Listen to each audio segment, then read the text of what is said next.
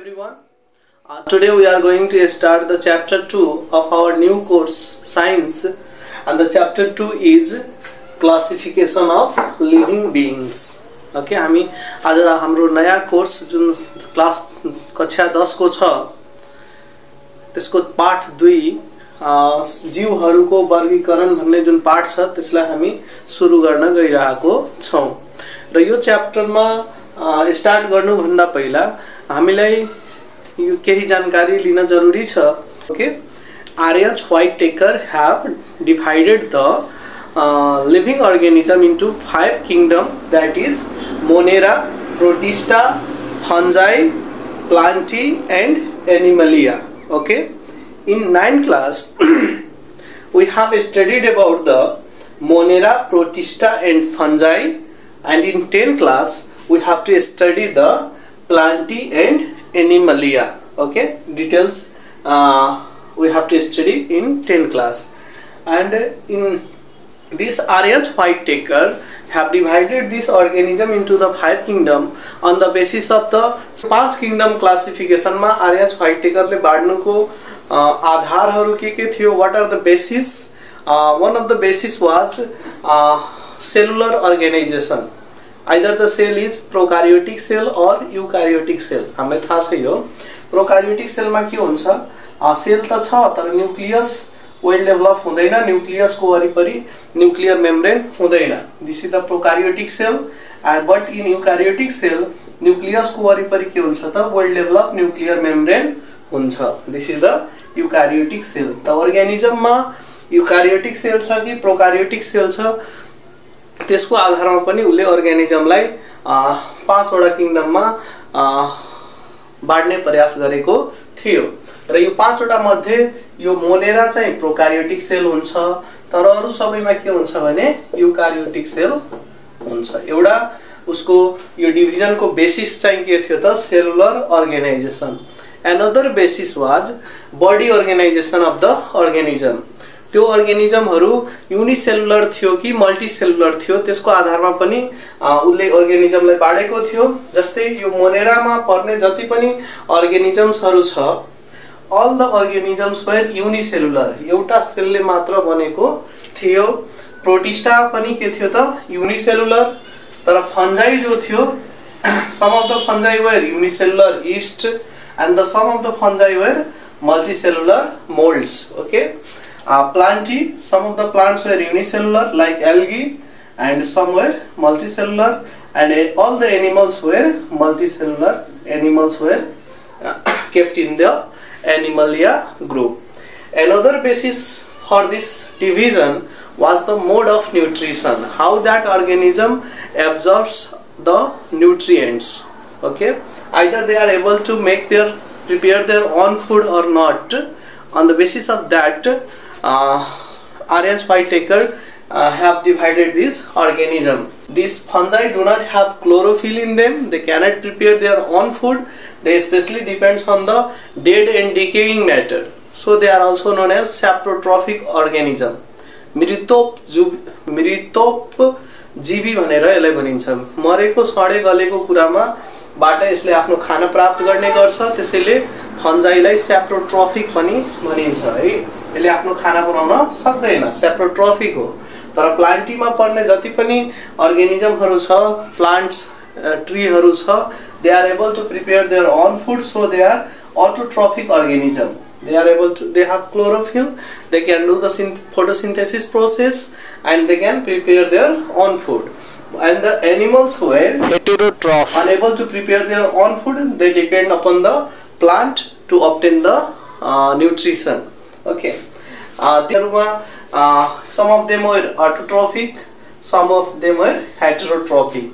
Protista मा पनि केही autotrophic र केही heterotrophic organismsहरु थिए.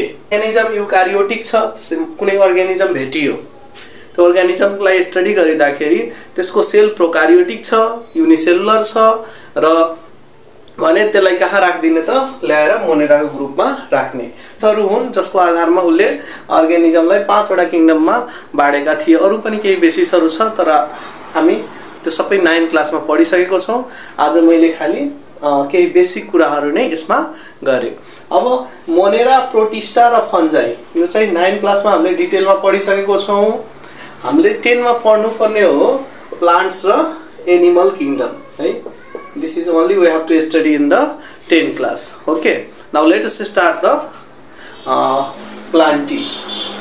Let us know about the kingdom Plantae. Okay, the kingdom Plantae is further subdivided into 3 divisions, that is algae, bryophyta and tracheophyta. यो kingdom Plantae लाई चाहिँ 3 भागमा बाँडिएको छ। यसमा चाहिँ प्लान्टी भित्र सबै प्लान्ट्सहरु पर्छ र यो सबै प्लान्ट्सहरुलाई 3 ग्रुपमा बाँडिएको छ, एल्गी, ब्रायोफाइटा र ट्राकियोफाइटा भनेर। Okay, ट्राकियोफाइटा is further sub divided into 3 group, pteridophyta, gymnosperm and angiosperm. Angiosperm is further sub divided into 2 class, that is monocotyledon and dicotyledon. Okay, now we have to study in detail about all this. Okay, let us study at first about the algae. You can see algae over here. These are the algae you can see here. Okay, the green color. These are the green color algae you can see in my hand here.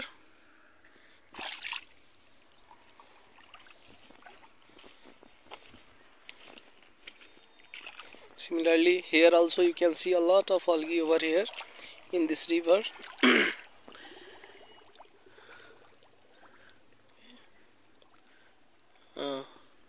You can see this network of algae, green color algae it is. You can see a green color algae over here in this river. You can see here, these are the algae. When you talk about the algae are unicellular or multicellular plant. Algae are unicellular or multicellular plant, and they have chlorophyll. They have chlorophyll in them. They can conduct photosynthesis process. They can prepare their own food. यिनीहरुले के गर्न सक्छ त, chlorophyll भएको कारणले हरित कण है, chlorophyll लाई हरित कण भनिन्छ र क्लोरोफिल भएको कारणले गर्दा यिनीहरु फोटोसिन्थेसिस प्रोसेस, प्रकाश संश्लेषण प्रक्रिया यिनीहरुले गर्न सक्छ। फोटोसिन्थेसिस प्रोसेस लाई के भन्छ त, प्रकाश संश्लेषण प्रक्रिया। ओके, यिनीहरुले फोटोसिन्थेसिस गर्न सक्छ, आफ्नो खाना बनाउन सक्छ। त्यसैगरी यो एल्गी हरुको जुन सेल छ, यो सेलको जब यो सेल वाल लाई हेर्दाखेरि यो सेल वाल केले बनेको हुन्छ भने सेलुलोजले बनेको हुन्छ। The cell wall is made up of cellulose. यो हामीले नोटिस गर्ने कुराहरु हो। त्यसैगरी reproduction can takes place. यिनीहरुको reproduction चाहिँ सेक्सुअल मेथडले पनि हुन सक्छ र एसेक्सुअल मेथडले पनि हुन सक्छ। Similarly algae are mostly found in associated with water, जहाँ मोइस्चर बढी छ, नदी नालाहरु भित्र, पोखरीहरु भित्र, समुद्र भित्र बढी गरेर एल्गीहरु पाइरहेको हुन्छ। त्यसैगरी हाम्रो जुन ह्यान्ड पम्पहरु हुन्छ त्यहाँको सर्फेसहरुमा पानीको मात्रा बढी हमेशा हुने भएकोले पनि त्यहाँ एल्गी हमेशा त्यहाँ त्यो काई लाग्छ भन्छौं नि हामी, लेउ लाग्यो भन्छौं, त्यहाँ एल्गी हामी पाइरहेको हुन्छौं। More in part 2।